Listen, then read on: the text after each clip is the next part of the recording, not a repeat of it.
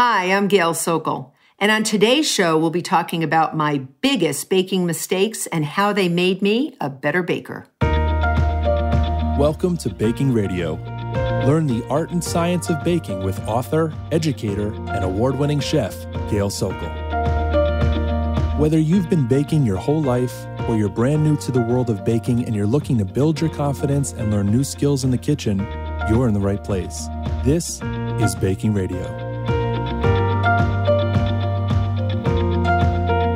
On today's show, I want to talk about a few of my biggest baking mistakes, what I learned from each, and how they made me a better baker. So being imperfect is a good thing. Everyone's human, right? It makes you learn from your mistakes, and that is what I have always taught my students. First of all, no one is perfect, and I keep saying it, no one, even trained chefs and famous celebrity chefs. No one is perfect, not even them. And if they say they are, they're not telling you the truth. So if you've been listening to my shows from season 1, I frequently talk about how I did not have a great role model in the kitchen for me to learn from. My mom did not cook or bake, and when she did make an attempt, the food, well, for lack of a better word, inedible. It was inedible. Not even close. And I love her. I love her. I love you, Mom. Love you, Mom. You're a good woman, Mom. Not a great cook or baker. The stories I could tell you would curl your hair and then straighten it. But we digress. So I started baking and experimenting in the kitchen when I was quite young and not on an easy bake oven. I went rogue.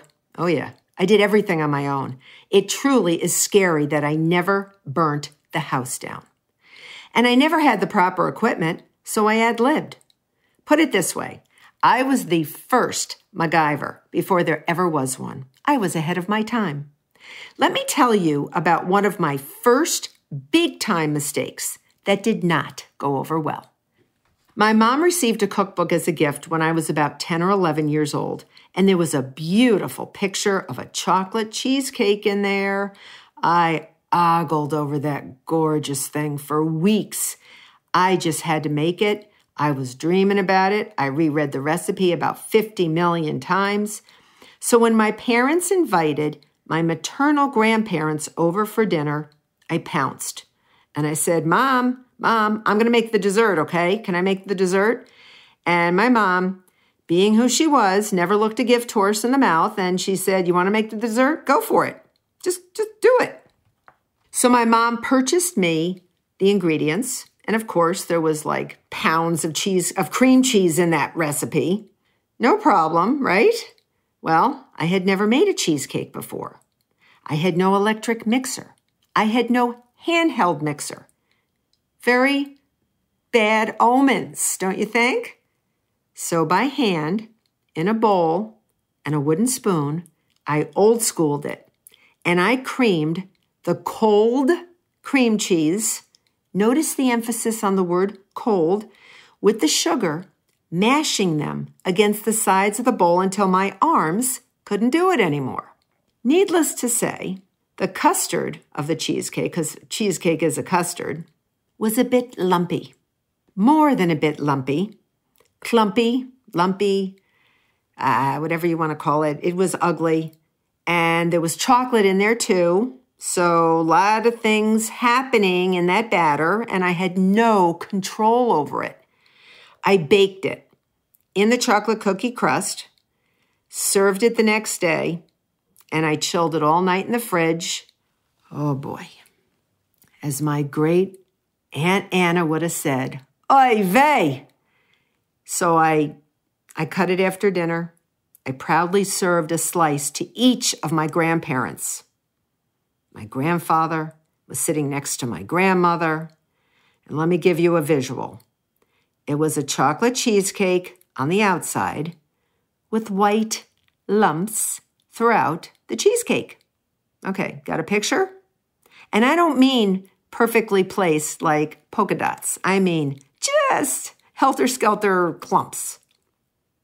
Waiting for the oohs and ahs from my grandparents all I heard from my grandfather as he loudly whispered to my grandmother was, "What are the white lumps?"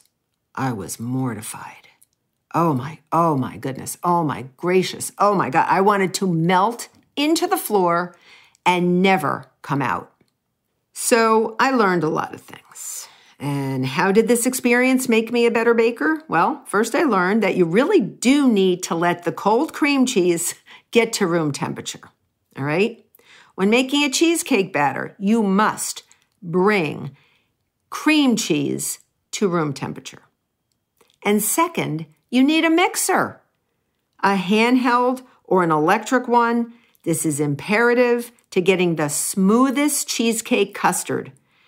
And don't forget to stop the mixer frequently to scrape down the sides of the bowl and the paddle. Those tricks I've learned over the years to making the smoothest cheesecake. But I'll tell you, I always have a flashback to that ominously lumpy, clumpy chocolate cheesecake. But I learned such a great life lesson there, and it was hard. But you know what? I never made the same mistake twice.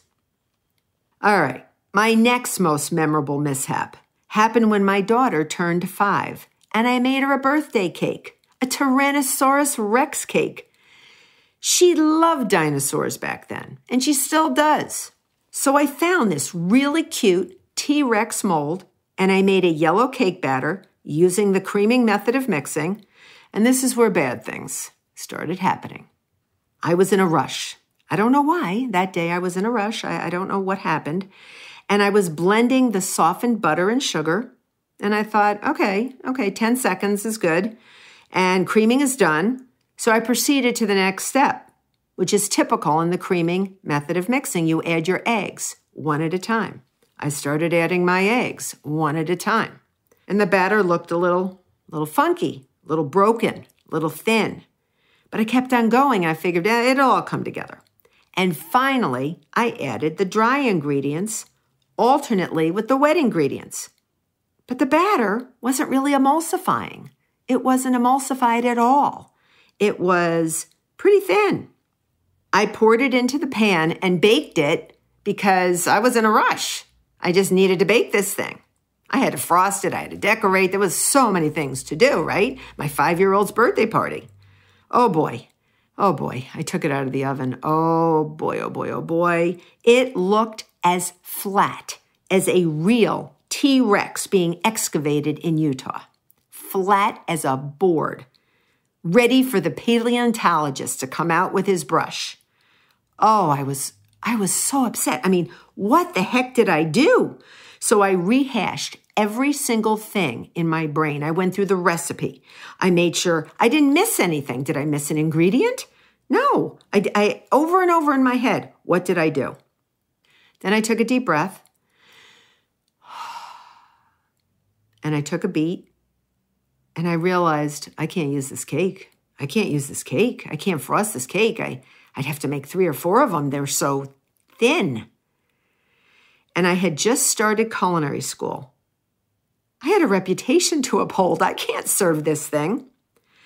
So I took the cake out of the sheet. Well, if you call it a cake. I took the cake out of the pan, flipped it into a bowl, and it suddenly dawned on me what I had done wrong. It wasn't the ingredients.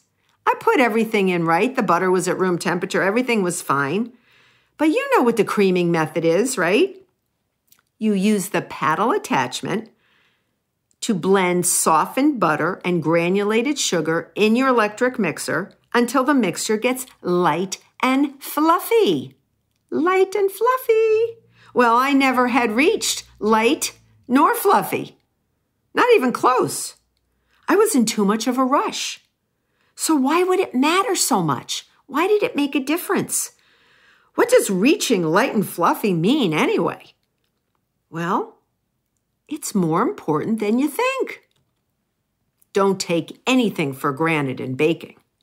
So air is forced into the butter. As you reach light and fluffy, the butter Remember, butter's originally yellow in color. It actually turns white because it's being aerated. Air is being forced into it.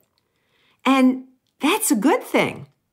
As the creaming process proceeds, there are chemical leaveners in the cake batter that you will add, right? And they create carbon dioxide gas bubbles. And these gas bubbles will seek out these air bubbles in the fat, making them even larger.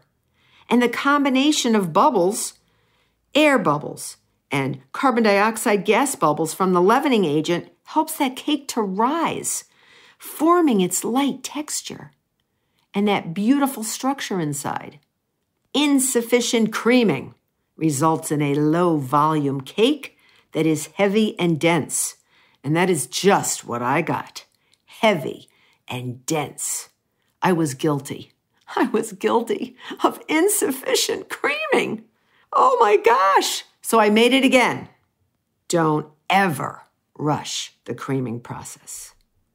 So I actually did the whole thing all over again. This time, creaming for several minutes until I saw light and fluffy. And you know what? What a difference creaming long enough made. The second cake I made, I swear I'm not exaggerating, it was almost 4 inches higher. Who knew the power of creaming made such a difference? It really does. Another baking mistake I made was when I was making pizza with my young daughter years ago. I had made a pizza dough and allowed it to rise. I had always cut a small piece so that she could make her own individual pizza. She loved doing this. This was like a full afternoon activity for me and for her and for us. And we always had so much fun. This time was a little different. I gave her a piece of dough, and as I formed one large pizza for the rest of the family, spreading the dough with sauce and cheese and peppers and olive oil, she was still working her dough. She was patting it out and then saying, well, I'll do it again. Patting it out, then rolling it up, then patting it out. Oh boy, oh boy. After an hour, after 1 hour, this kid is patting out her dough and making a pizza crust after so many things she was doing with this dough. And she had kept resisting my urging her to get her pizza finished. I thought she was having fun, right? I'm a mom. I saw fun, no tears. Let her do it. I had never seen a dough get so tight in my life. And sometimes overworking a yeast dough can create too much gluten. But yikes, oh my goodness, this was the tightest of rubber bands of gluten that I had ever seen.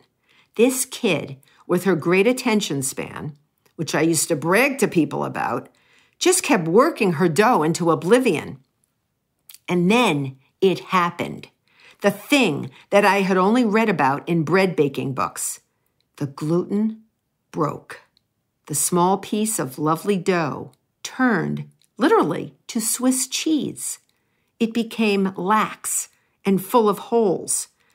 It actually was as if the dough had given up. It had succumbed to my young daughter's pummeling. I actually had never seen this before. The breaking of gluten strands.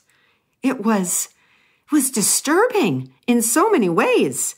Not only was I seeing a phenomenon that I had only read about, now I was terrified about how I was going to let my kid know she would have no tiny pizza for dinner. I told her it was time to put the sauce and the cheese on her pizza 45 minutes ago, but she was having so much fun, I let her have at it. Wow. Okay, if I forced the issue, there would have been a flood of tears, and now, what do? How do I tell her her dough has actually been through a war of her own making, and there would be no individual pizza tonight? All right, I took a breath, and I decided to try a Hail Mary. I told her the dough needed to be covered and given a break. While I thought about what to do, I gathered that poor, miserable piece of dough back together, and I allowed it a short rest. I covered it with a kitchen cloth. I gave it a very small 15-minute sort of a rest in peace siesta, if you will, because I know gluten, if allowed to rest, will relax a bit. Well, she bought my story, and after about 15 minutes, I peeked under the kitchen towel I had placed over it. It wasn't that relaxed, but I knew I could salvage it, and she would, in fact, get her little pizza tonight. We quickly covered it with sauce, no more playing with the dough, cheese, and into the oven it went with my apologies, and the apologies were not to my daughter. They were to the dough. What I learned was not to overhandle any yeast bread, any yeast dough. Over-kneading will cause more gluten to develop, making it harder to shape. And then once you pass a certain point, the point of no return, the gluten snaps like a rubber band, breaking its protein matrix. To this day, that life lesson has stayed with me. I never overhandle yeast doughs, and I tell my students never to overhandle yeast doughs. It's very important, and it works every time because the yeast dough will turn into a beautiful yeasted bread. So the reason I shared some of these baking stories, baking mistakes, or horrors, if you will, is because you should learn from all your mistakes, baking or otherwise. The one lesson I always teach my students is you will always make mistakes, always, as long as you are alive. It's part of being human, but the key takeaway is never make the same mistake twice. Learn from it. And that's why I've confided in you with all of my baking mistakes. This concludes Season 2 of Baking Radio. I hope you have had as much fun as I have, and I hope you will join me for Season 3 for some conversations on baking. Thank you so much for listening. You can follow me on Facebook, Instagram, my YouTube channel, and my website, chefgailsokol.com.